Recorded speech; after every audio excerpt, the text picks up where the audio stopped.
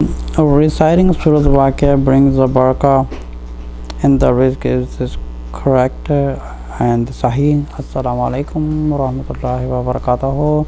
There's a many scholars who has instructed into their sect Muslims that to recite Surah Waqiyah in order to have the rizq, in order to find a job, and to recite that on every night.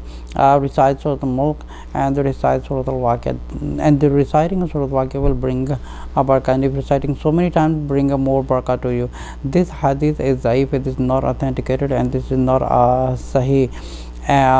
The way to bring the rizq has several ways. The Prophet ﷺ has instructed us to stay in wudu, stick with your 5 times prayer. The Prophet ﷺ has instructed us to stay in the wudu and do a 5 times prayer on time, as it is being instructed in the Surah Nisa verse number 103. Inna salata kanat al mu'minina kitaban mawquta. Pray on time as Allah has ordained to you, and then try to stay in the wudu as much as possible, and do a halal rizq. That's more important. Make sure you're getting a halal rizq, and the most important to that is to stay in the taqwa. Like, for example,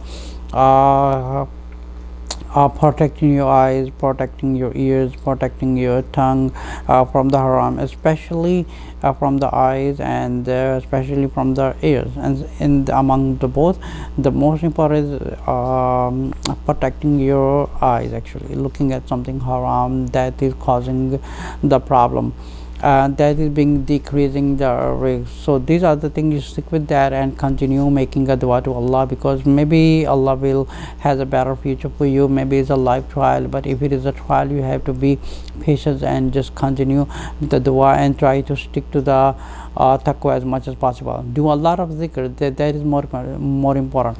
And also the Prophet ﷺ, who wants to increase his wealth and who wants to increase his rizq, do a lot of istighfar, zikr as much as possible. So when do we do a zikr of istighfar, that means stay away from what is forbidden, and you're trying to ask Allah, oh ya Allah, please forgive me and fulfill my desire, what I required a halal.